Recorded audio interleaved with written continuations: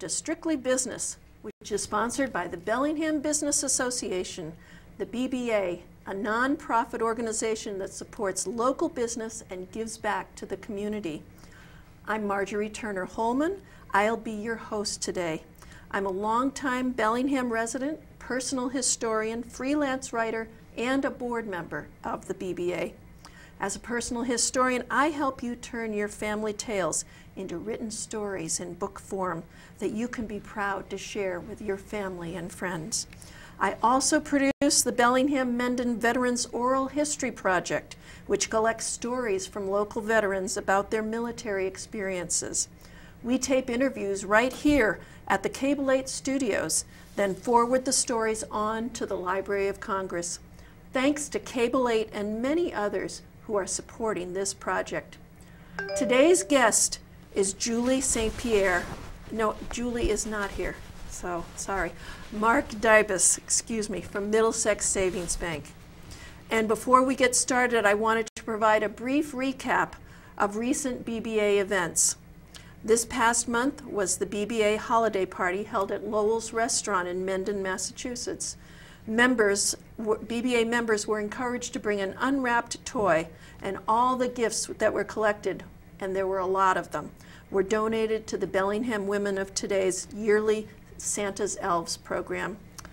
Mark, thank you so much for being with me today on this segment of Strictly Business. Thank you. Thank you very much for having us, or for having me. It's unfortunate that Julie couldn't make it. She got caught with some business, but thank you very much for inviting the bank and myself here. So. Really glad to have you. Why don't we get started by telling us a little bit about your background, how you got started in banking and what you love about it. Sure. I've been in basically the financial services industry, banking and finance for about 20 years.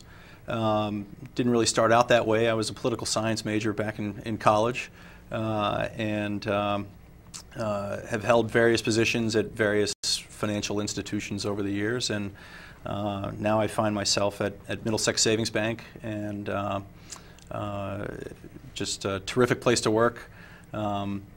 It's we are a 178-year-old mutual institution. That's amazing. And yeah, it's terrific. I think one of the things about the bank that a lot of people don't know is, we are 178 years old, and as I mentioned, we are a mutual institution, which means we're owned by we don't have shareholders. We're owned by our depositors, and therefore we can't be taken over. We can't be acquired. Mm-hmm. So all of the turnover that we read about in the news and stuff is not your bank's experience? Sure, no, that's not at all. We've been here for 178 years, and the plan is to continue to be here as Middlesex Savings Bank. Mm-hmm. And what do you enjoy about your work? Boy, so I'm a business development officer, and my job is to call on existing business customers, small and mid-sized businesses here in the region, including Bellingham. And in that role, I'm constantly meeting new people, and that is genuinely the best thing about my job. Mm-hmm. Meeting a really diverse group of people with diverse backgrounds, but all one common interest in making their business succeed. Right.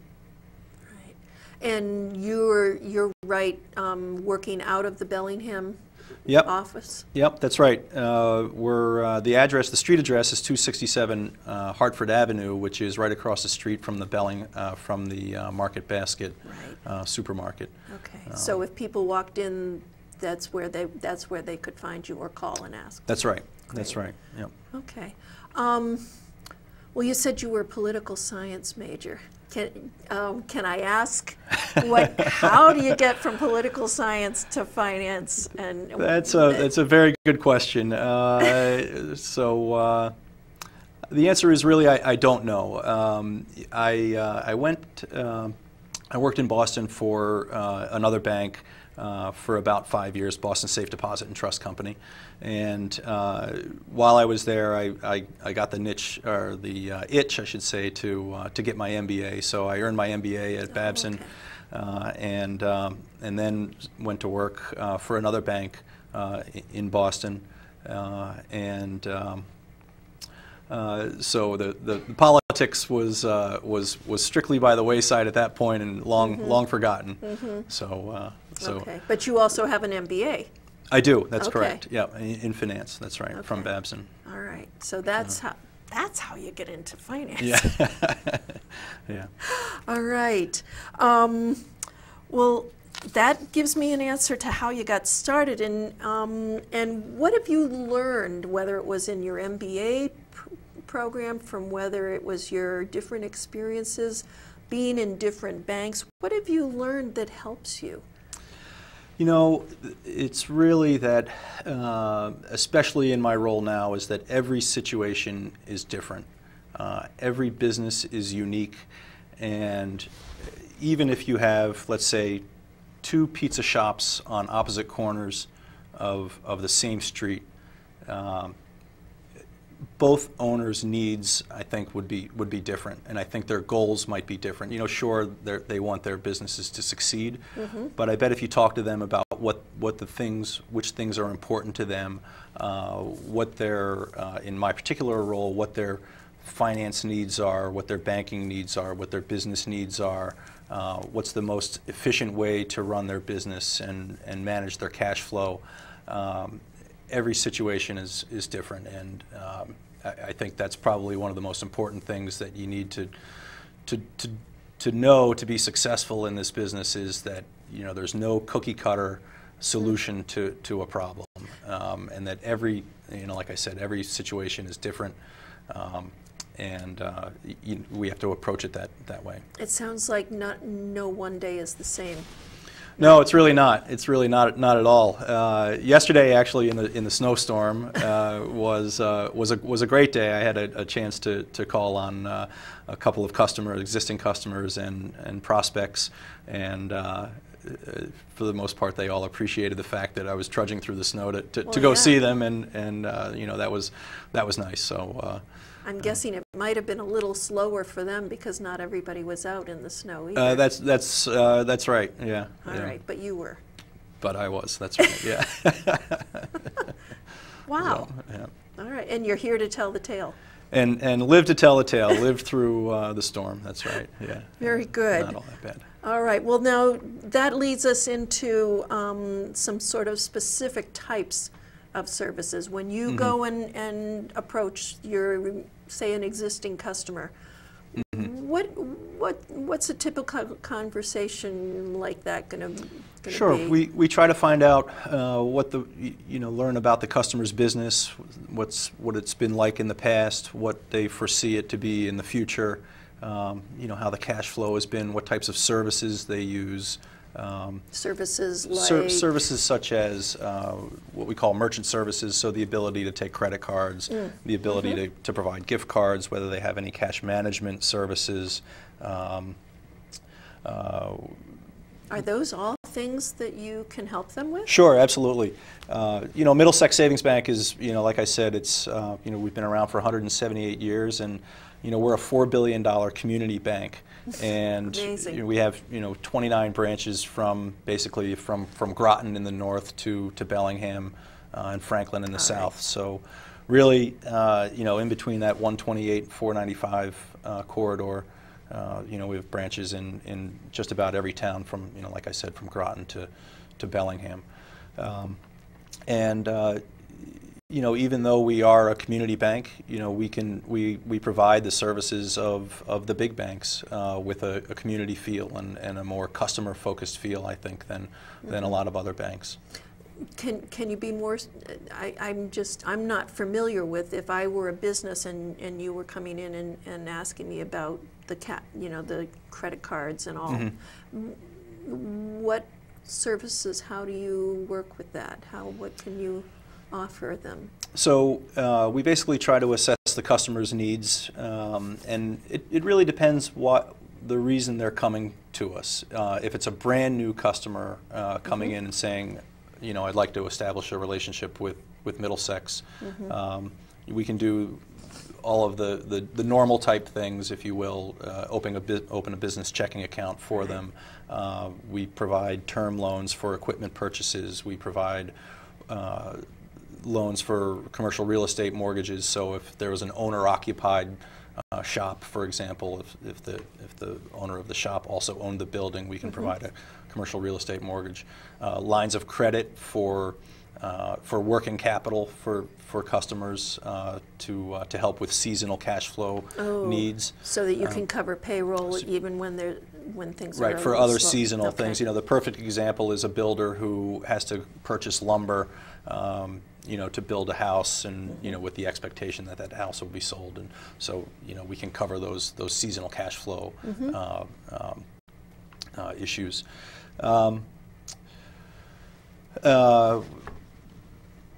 We would also, you know, ask what the customer wants to do, what kind of services they currently offer. And I mentioned the merchant services, the ability to accept a credit card. We've partnered with another company to provide credit card processing. And you know, that's obviously in this day and age a very important part of most people's businesses, the ability to accept credit cards.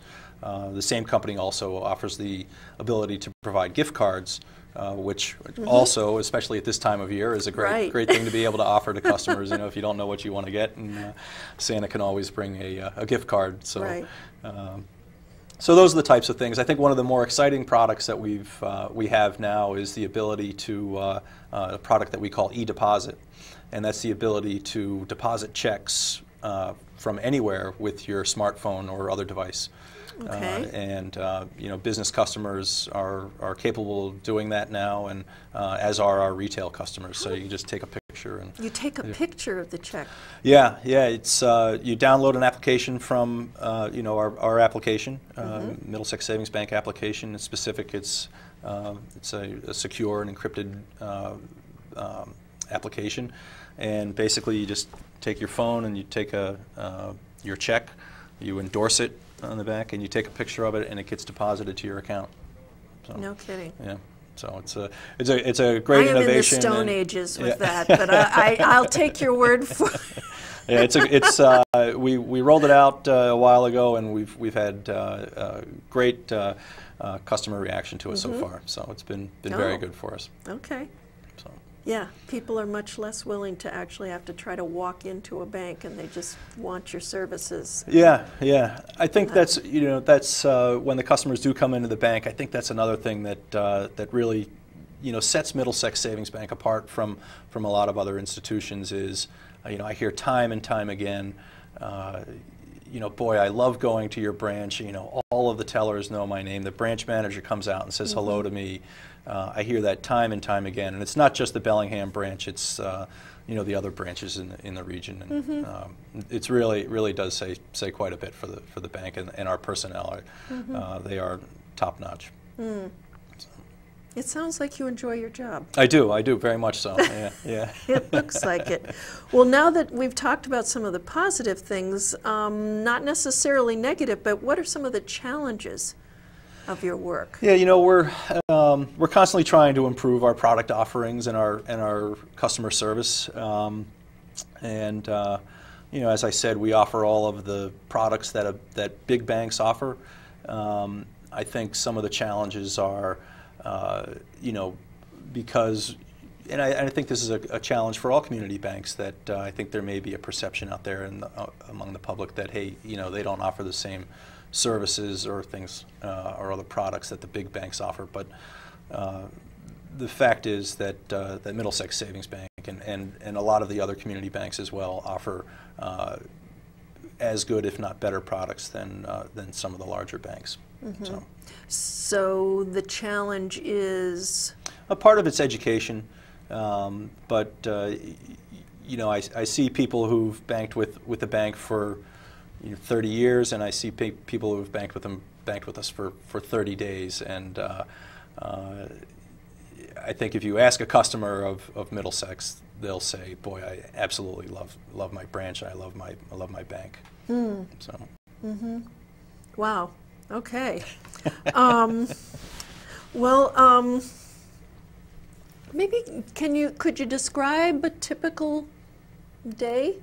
Sure. For me? Sure. As a business development officer, as I mentioned, I'm constantly trying to find new customers and call on existing customers. And the existing customers that I call on, it's really just a check-in, see how they're doing, thanking them for their business, and seeing if, frankly, if there's anything that they've thought of after the fact that, any services that they may have thought of after they opened the account that they may want or have questions about. So I'm a resource in that sense.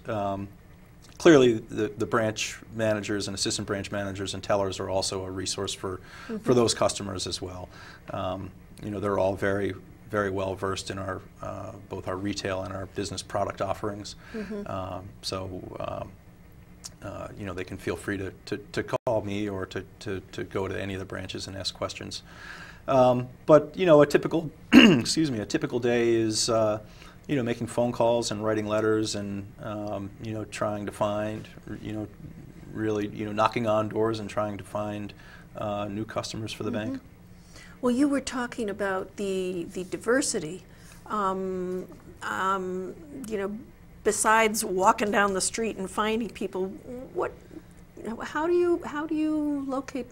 What are the tools that you have? A lot of it comes directly from the branches. Those are the people who live and work in the communities, where those branches are, and sometimes they'll call me up and say, "Hey, there's a new business in town," or this business just moved from another location, or they're opening a separate location, and it might be a good idea to maybe talk to them. So you're looking for opportunities for change, that when there's change in the community. And sure, that's certainly one of the tools that I would use. Yeah. Okay. But a lot, frankly, some of it is, I can sit out and look out my window on Route 126. It's a very busy intersection, and I see trucks going by with their names on them, and no kidding. So you never know. It could be really come from anywhere. So. Okay.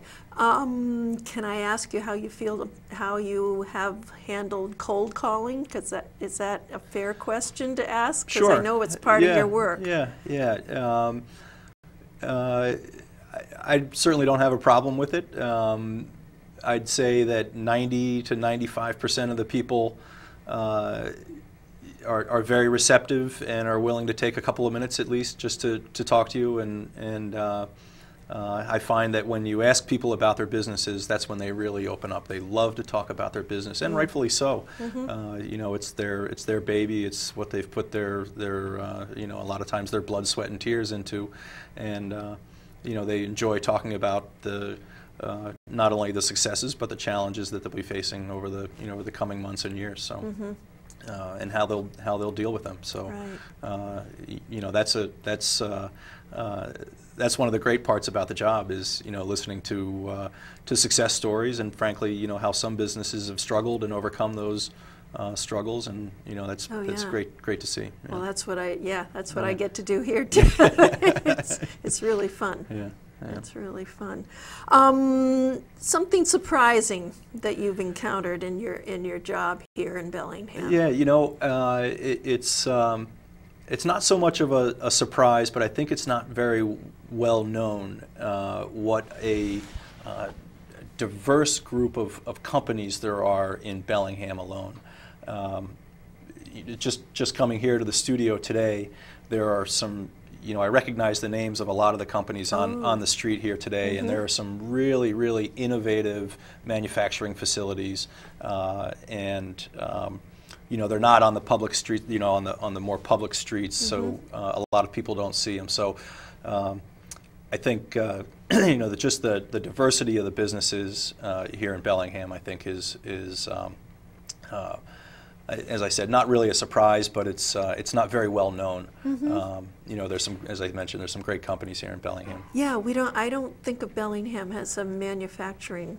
Right, I think a lot of people don't. They see what's on 126 and 140, and that's their perception of Bellingham. But tucked back here, and in other spots in Bellingham, there's some, like I said, there's some great specialty metals manufacturers and other manufacturers here in town. Yeah.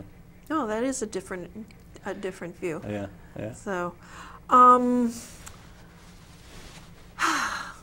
anything else that you would want to talk about? I know you brought some notes. Did we touch on any of those things that you had thought about? Yeah, we've touched on just about everything. One of the things that I wanted to talk about that we provide at Middlesex Savings Bank is, and we've been doing it for about 6 years, are these business success seminars. And we invite our existing customer base to these seminars, and we hold, I guess, 3 or so a year. And the topics can range from, business succession planning to how to best use social media to leverage. I've been to them. Great. Yeah. And they're really good. I tell you, the feedback from our customers is terrific. It's not only a chance for our customers to learn something about the specific topic that we have, but also to network with different businesses in the region. I think that's the thing that the customers really like. Well, it's nice because it gets you out, it gets you talking to some people that you haven't ever met before. They're all fellow business people, a lot of entrepreneurs. And, from my own experience, it's all people who have families. So they all, everybody has families. So you want to get out and talk. And yes, then it's very easy to get them talking about themselves. Yeah. And that's, it's a great opportunity. And they're free, as I recall. They are. That's a good point. Thanks for mentioning that. They are free, and we have one coming up actually on January 28th at the Doubletree in Milford. It's from 7:30 to 9:30. That's another great thing about it. They're very informative, and it's a compact time schedule. We try to get. Yeah, they're in the morning. Obviously, typically people first are, thing in the morning. Right. People are business owners. They need to get to their. We don't want to take them away from their businesses. more than they need to be. But do you know what the topic is? The topic is how to best use LinkedIn. Oh, okay. LinkedIn to leverage your business development and marketing efforts. And we have some great speakers, including Chris Russo of Russo Insurance in Medway. And we'll have a panel of guests, I guess, fielding questions and discussing, how best to utilize LinkedIn. So. And people can sign up for that by. They can go to our website under Business Success Seminars, and it's middlesexbank.com, and under I think the tab is a small business, and then you'll find the Business Success Seminars menu item there. So you don't have to be an existing Middlesex customer to attend these seminars. They're primarily promoted to our business customers, but certainly it's free for anyone to attend. Yeah. So. Oh, good. Yeah. Oh no, I've gotten some really good things out of that. Yeah. Anything else that we haven't covered? No, I want to reiterate that as I mentioned, we're 29 branches and 178 years old, and I think the community focus. We are a community-based, locally managed bank. The people who work in the branches live in the towns that they that they work in. They're involved in the community. From youth sports organizations to Lions clubs, you name it. There's a one of our employees is on one of those boards or volunteers. And that's another thing. I worked in Boston for 20 years, and I really wanted to work for a company that not only encouraged community involvement but also supported it. And you just can't beat Middlesex Bank and community banks in general for supporting that. I mean, there's no question about their commitment to the community. Wow. Okay, well, again, let our viewers know the best way they could contact you if they have any further questions or would like to have a conversation with you. Sure. My name's Mark Diebus, and I'm at 508-599-5555. 5938. And I sit in the Bellingham branch of Middlesex Savings Bank on That's Route where your 126. office is? Yep, that's where my office is. Yep. And if I'm not there, I'm out and about talking to customers. But certainly feel free to call me, and I'll give you a call right back. Excellent. So, yeah. Okay, now with the time remaining, I want to remind our viewers that the next meeting of the BBA will be on January 15th, and the topic will be business planning. So in closing, I'd like to thank Mark very, very much for being my guest today. And please check in for the next edition of Strictly Business coming in February.